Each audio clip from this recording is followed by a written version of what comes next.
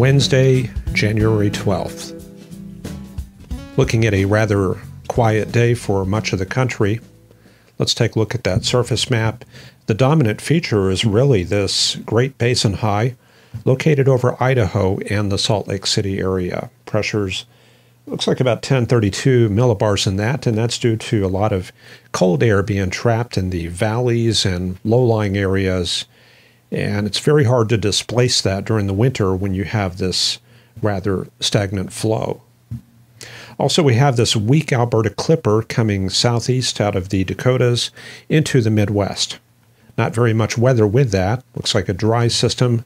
And then further up in the northeast, a cool westerly flow, but looks like a reinforcing shot of cold air coming in from Quebec.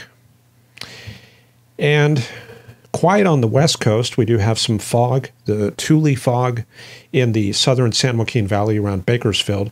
But up north, just north of Seattle, we have this strong baroclinic system. Looks like a warm one. You can see a lot of rain with that. In fact, let me drag that up a little bit. And you can see that rain extending well inland into British Columbia. Most of the snow showers are up in the mountains. Let's set our sights on the Pacific and move out west, check things out. And we just have this one little occlusion off the Washington coast, moving inland. And let's go up to Alaska. Continued cold in that region. However, it has moderated quite a bit. We had minus 30s, minus 40s several days ago, and we've come up to pretty much right around zero. And even in the southern part of Alaska, coming up near freezing in a lot of areas. But this looks like a fresh incursion of cold air coming in from Siberia and the Chukchi Sea coming inland and bringing some cooler conditions to the state. And then going out into Canada, pretty quiet. One little polar high across Northwest Territories and around Yellowknife. That's a blob of cold air that's working its way south and kind of reinforcing this front. However, you can see the effects of isentropic lift and overrunning.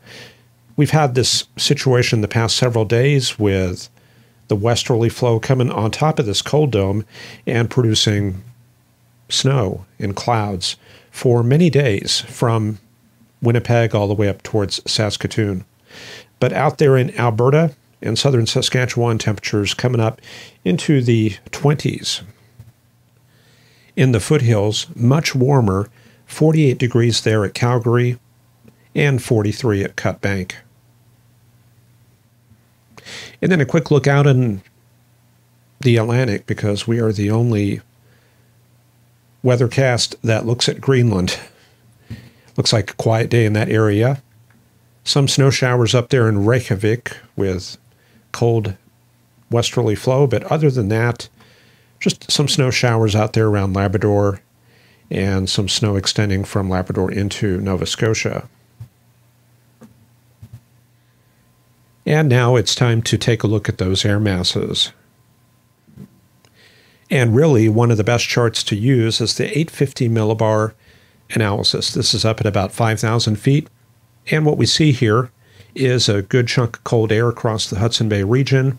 Let's put that into motion. We bring the maps forward. The cold air moves into the northeastern U.S.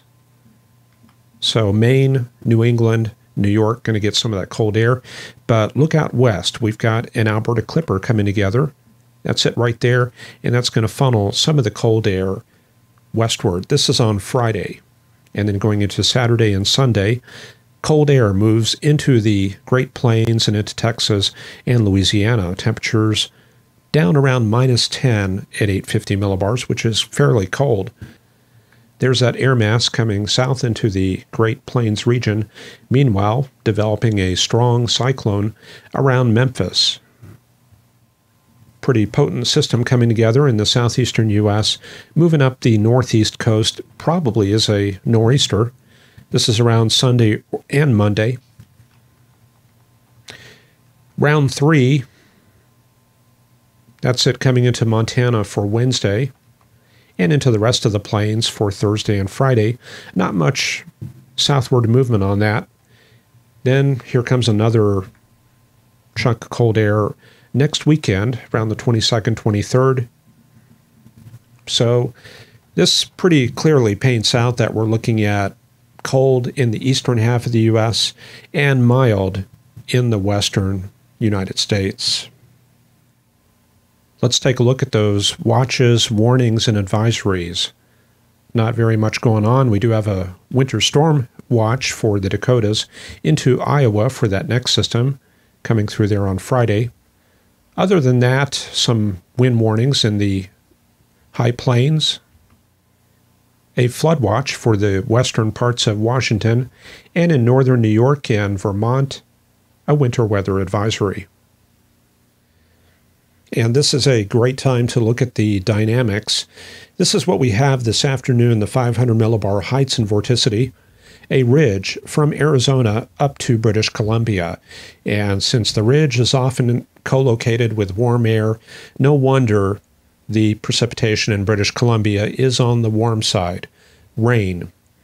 And then in the eastern U.S., we have broad troughing. You can see maybe a little bit of a definition of some sort of shortwave moving through the flow, producing some snow through Wisconsin into the Great Lakes. And then we have a channeled jet signature right here, the high vorticity on the left side and the lower vorticity on the right side, and that outlines the presence of a jet max right in that region. Usually with this kind of pattern, the upper level lift is going to be roughly in that area. So we could see that supporting some snow showers across the western Great Lakes. Then we get into the Thursday and Friday time period, and there you go. We're going to be seeing a couple of strong troughs in the northwestern U.S. digging south, and these will help produce some of that snow that we're expecting in the Dakotas into Iowa, and that could extend later into Missouri and Tennessee. And that's quite a potent trough. The upper level low, located over Oklahoma, stacking back towards the colder air coming south through the Great Plains. Now, this is embedded in the prevailing westerlies, which are running something like that. Not a whole lot of long wave troughing. Most of that's off in the eastern U.S., so this is definitely a compact system. And following in its wake, some very strong ridging. So it could be a very rapid warm-up once this is gone. That comes up to the 84-hour point, so I'm not going to go too much further than that. We'll look at that on Friday.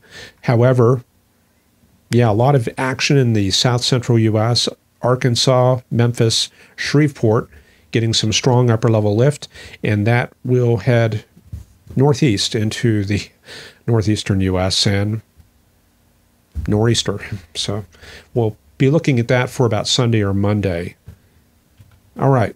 And yeah, this is a little cutoff low off the coast of California, so that's another wild card that we will be dealing with.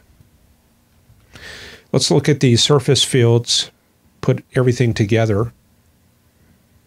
So now we know that we don't have any large upper air support. We've got that strong trough coming through around Friday or Saturday. That's going to be the big weather maker.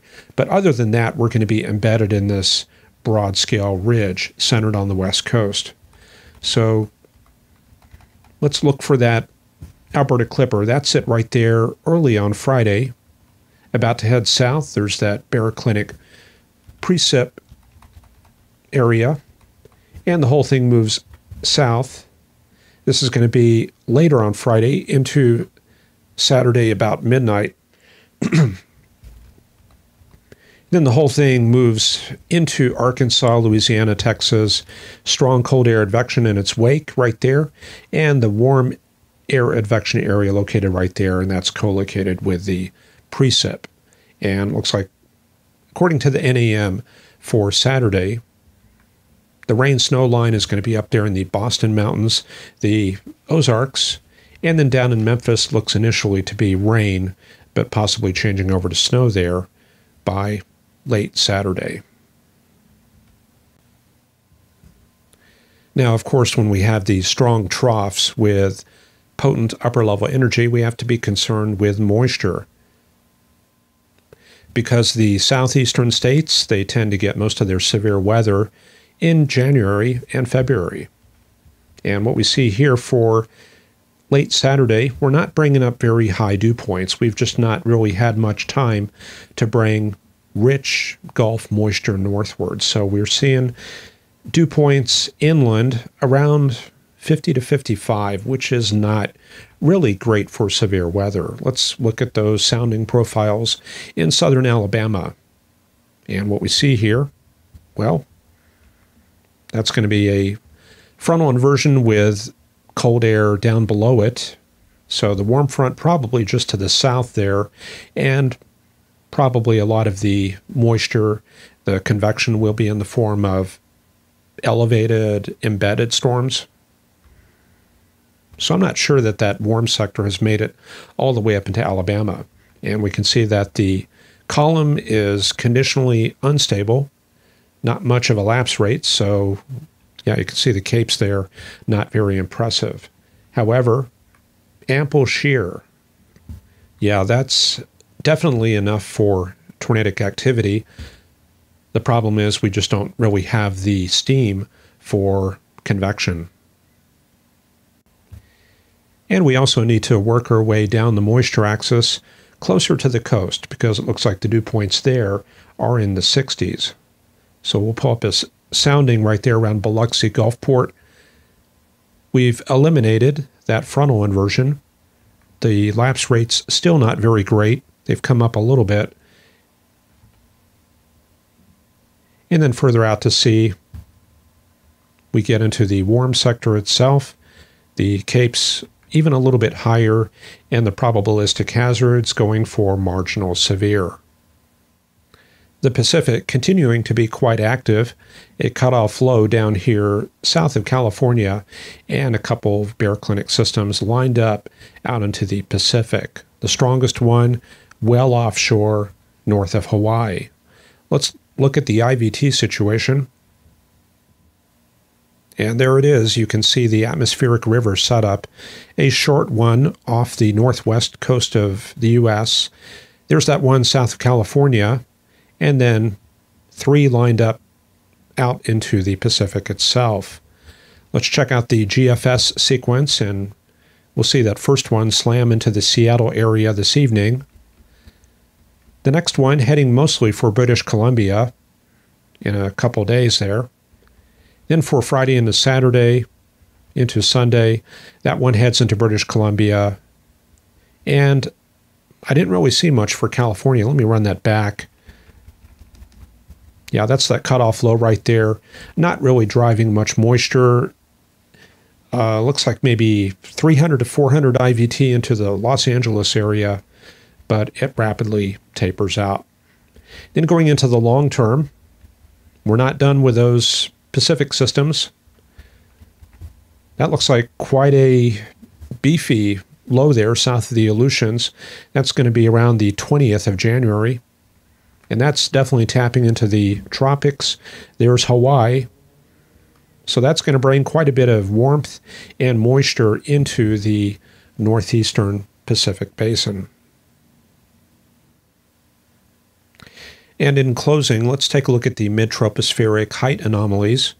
Basically, your reds are going to be ridging aloft, usually corresponding to warm air in the lower troposphere. And it's the opposite for the blue. It's troughing aloft and cold air in the low levels. Now, what I want you to look at here is the average, the aerial average. You can see that this is all kind of reddish. And I'm going to run this forward about a week. And you can see that red just kind of persists on the West Coast. And even going into the 1.5 to 2 week period, we hang on to that ridging out west.